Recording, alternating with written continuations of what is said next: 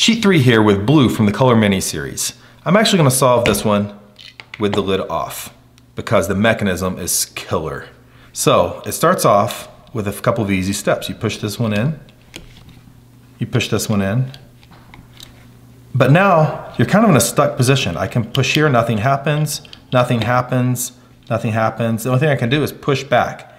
And when I push back, it actually just puts it back in the original starting position. So I have to get back to that point again. The trick here is just crazy. If you put this in and you apply pressure to the tool while pushing it, it puts it in a new position. You can lock that position in that way and solve your $100 prize just like that. You can build this puzzle along with this on YouTube. You can buy it pre-assembled on Etsy. Sheet 3, out.